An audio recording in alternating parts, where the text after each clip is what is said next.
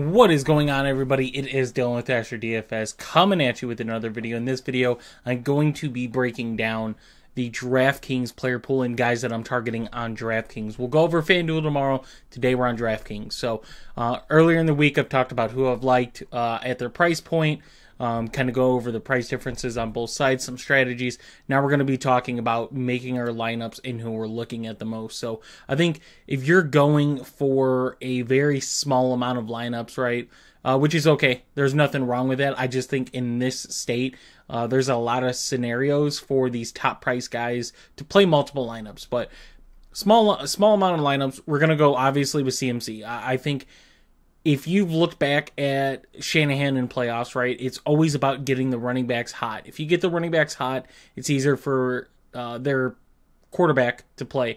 Now, this is probably the best type of passing game San Fran's had in the playoffs in a while, since Jimmy G's been there, and Jimmy G's had some showings, but I think Brock Purdy is just more solid than Jimmy G has been.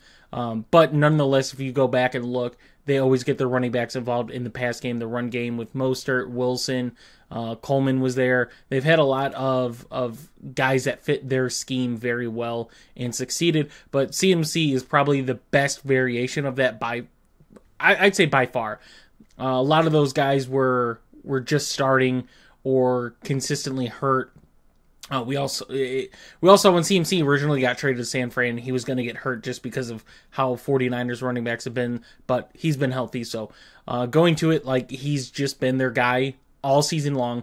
You look at his yardage, like, throughout the season, almost averaging 100 yards a game just on the ground, then throw another 600 in there, averaging over 100 yards total a game. You could see 224 a game, touchdowns, 25 touchdowns.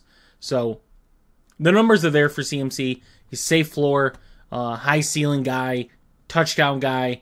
CMC easy. I think he's an easy guy to put in our player pool, so we're going to add him. Next, Patrick Mahomes. So you go and look at Kansas City defenses in the past. This is the best defense, in my opinion, the best defense, top to bottom, that Patrick Mahomes has had, and going into the Super Bowl, like, best defense he's had. And it's made up for his poor performance. You look at his numbers against good teams this season from a fantasy perspective, they're not great. But if you're wanting me to choose between Patrick Mahomes and Brock Purdy, I'm going to take Mahomes. Kansas City's only allowed over 250 passing yards 4 times this season. I believe it's 4. Was the number I just looked up. Could be different, but still, that is a crazy number. And counter that, like, Brock Purdy has just thrown over 200 yards all season, right? Over 200. The only one he didn't was against Cleveland, in Cleveland's great defense. But other than that, he's hit it. A couple games of 300, hitting over 250. Having CMC is a big part of that as well, though. But if I'm going with a quarterback, I'm taking Mahomes versus San Francisco's pass defense than I would Purdy against Kansas City's pass defense. I think Kansas City's got a better pass defense, but I do think that San Fran's got the better weaponry for offense. Kansas City, right? I think, you know, Kelsey, Rashee Rice, 2 really good studs for Mahomes. But other than that, you're hoping guys step up with MVS, Hardman, Sky Moore's back. Kadarius Toney plays Kadarius Toney, Watson. You're hoping those guys step up versus San Fran. You have Debo, you have Brandon Ayuk, you have Kittle, you have those guys. So, yes, I do think the higher ceiling is Brock Purdy, but the safer play is Mahomes, right? Mahomes has been here. He's been here a few times and been here against San Francisco. So I'm going to put Mahomes in the lineup as well. Now, I do think Kelsey's a very good stud target to get here.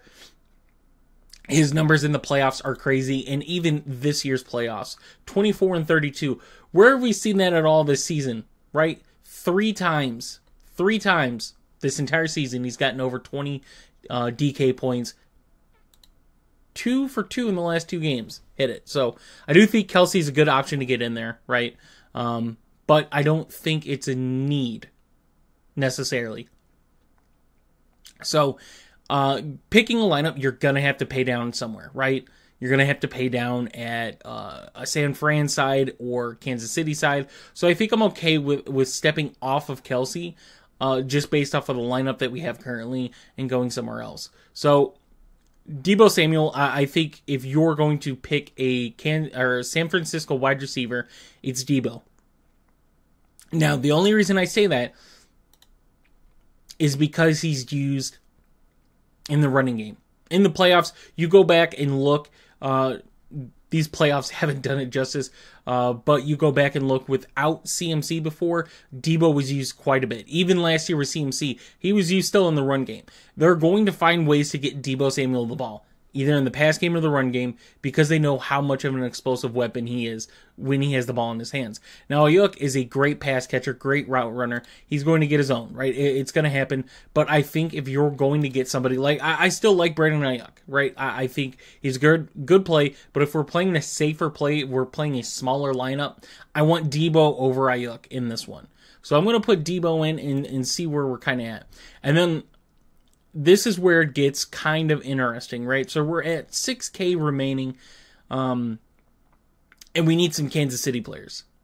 So we're looking at Isaiah Pacheco here, and I love Isaiah Pacheco if Jerick McKinnon is out, right? Jerick McKinnon, still technically on the IR, I guess. I think he's been removed, but might not be active. So we'll see what that one looks like. If McKinnon's out, I love Pacheco. If McKinnon's in, I still think Pacheco's a great play. I just don't love him, right? So for the sake of it, we're going to try to see what we could do with putting Pacheco in. So we're 51, right? It's going to be fun to build this lineup. Let's do this. Let's see what happens if we put Pacheco there. 31. So yeah, we can't get Rice in the lineup there. I don't even think if we get Rice, we could get, no. So, yeah, this is going to be fun to do. So, for the sake of it, let's take Deebo out. Let's put Pacheco at captain and get Rice in there. I'd rather have that. So, Rashee Rice, yeah, I want a pass catcher with Mahomes, right? And I want Rashee Rice. His matchups against the San Fran wide receivers, I like it. Obviously, I think Kelce's got the higher upside. Don't get me wrong. But for our salary purpose of building these lineups, I think going Rashee Rice is the way to go. I just, salary-wise, it makes more sense, right? Because if you're getting Kelce over that, you're fading, either CMC or basically Mahomes, or you're paying down at all three other positions. It's really hard to afford it. George Kittle, I do think, is still a good play against Kansas City. You've seen guys facing Bolton, who is going to be covering the middle of the field, basically, for San Fran, have success. So I think Kittle's there. I just think he's not a must either. I'm not worried about the injury status at all. Kittle's going to play. Kittle is a monster. He is going to find a way to play. Now for the kickers, I'm still going Harrison Butker, right? I'm trusting Kansas City's going to move down the field. If they struggle in the red zone, which they have this season, Harrison Butker has had an amazing year kicking, right? 95.2% kicking with a 60-yarder this season. You go and look at his playoff numbers, 14, 10, and 7 last week against Baltimore. But still, he's been such a reliable kicker that I'm trusting him at 5K, right? So let's just put Harrison Butker in there, and we're left with 2,800. So interesting to figure it out. But for the sake of the video, we're going to do that. Now going the 49ers defense, right? I think has a huge advantage. You look at their numbers, though, they're just not there fantasy-wise. And they played some interesting offenses, right? Detroit, a top 5 offense this season. Green Bay was just red hot. But still, the sacks are not there. They are not there for San Fran, and that's why I just don't love that San Fran defense. Juwan Jennings, I don't think is just playable, right? He just doesn't do anything for me. He had a good game against Green Bay, but look at his numbers throughout the season. It's just nothing special. They're going to rely upon their big names instead of someone like Juwan Jennings. Chiefs defense, if I'm going any defense, then yeah, I'm going the Chiefs defense, right? They're a very solid defense, top 5 defense, same as San Fran, but their upside has been higher this entire season more than San Fran's defense has. They just can't get sacks this year. And it's crazy if you look at their defensive line, they should be one of the top 5 defenses in sacks by far. They should probably be number 1 with getting Chase Young, but Chase Young is just not that. So we're going to eliminate both defenses, especially salary-wise. We can't afford them. MBS, I think if you go for a pass catcher, he's the third option. Third option, right? For Kansas City, not counting running back. So we're going Kelsey number 1, Rice number 2, and then MVS. As far as safety wise, right? I think you could make a case to me for any Kansas City wide receiver, and I don't have a problem with it, right? If you want to tell me MVS, go ahead, tell me MVS. If you want to tell me Justin Watson, go for Justin Watson. Sky Moore, yes. I would imagine Mecole Hardman's in the game, but Kadarius Toney, same thing. Like, if Kadarius Toney plays, cool. You can make a case for any of these guys, and I wouldn't have a problem with it. I don't think any of those guys has stood out enough from one another to make me have a favoritism towards any of them. Now, I do have the guys that I like, but still, they haven't done anything, right? I love Mecole Hardman coming back to Kansas City. What's he done since? Not really anything, right? Almost cost them the game a couple of weeks ago.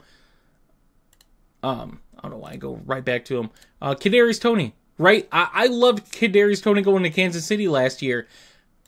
Saw some flashes, right? Kind of banged up. Has done nothing for Kansas City this season at all. And he had a really good opportunity. Juju left, right? Tyreek was gone. Like, all these guys that left. Now, Tyreek was a couple of years ago, obviously. But Juju left in the offseason. He went to New Orleans. There was a big opening for someone to take that place. Rashee Rice wasn't this when he started the season. He wasn't the number 1 wide receiver for Kansas City. He wasn't. He was struggling to see the field. But Kadarius Toney just failed. Like, Kadarius Toney got a lot of snaps, just did nothing with them. So he's probably the only outlier that I would go, no. I would trust Mecole Hardman than I would Kadarius Toney, but you never know, right? Maybe they think, oh, we can't trust Kadarius Toney. Richie James, I imagine, is probably going to get bumped out if Kadarius Toney's in. If not, Richie James kind of moves up.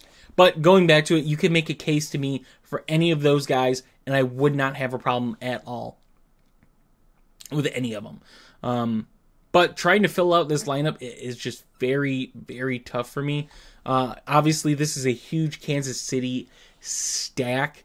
I don't think, I think we're going to have to kind of switch it up and see if we could get anybody. Like, Kittle's the only one that we could get, right? And kind of switch it up and get off of Butker and just go a San Fran guy. So we'll do it for the sake of the video, right? This is just me trying to go based off of guys I like. So for the sake of the video, right, we'll put Kadarius Toney in. Like I said, you could make a case, but this is kind of what I want, right? I want both running backs in my lineup. Finding a way to get both running backs in my lineup is what I want. Getting a quarterback, right? Now, obviously, with the way that this lineup is built, we're kind of hoping for a high-scoring game, so we're fading both defenses.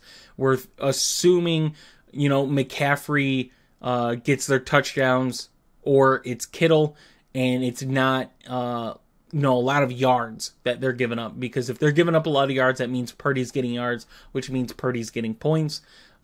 But with Mahomes, we have 2 of his pass catchers in Rice and Toney. We don't have Kelsey, but we do have Isaiah Pacheco, so we're hoping it's either a passing or running touchdown, and Mahomes or Pacheco are going to get it, right? There's scenarios where it's not them, but it's going to be either Mahomes or Pacheco on that side. And on the San Fran side, I don't like fading Debo, right? But salary-wise, this is what we come up with. So, hope you guys did enjoy this breakdown. If you guys did, please leave a like and subscribe. If you guys are interested in not watching the video but listening to it, I'm trying to upload all these audio versions to Spotify. It's the same thing, Astro DFS. The link for that will be in the description below. If you guys want to listen to it there, you guys can. Hope you guys did enjoy it. Like I said, I'll have a breakdown on FanDuel tomorrow for you guys. If you guys have any questions, any comments, anything to go over, please let me know. This is the last game of the season, and then we'll have spring football content coming out for you guys and dynasty content. So if you guys are interested in that, that will be coming out throughout the off season. So hope you guys enjoyed. I'll see you.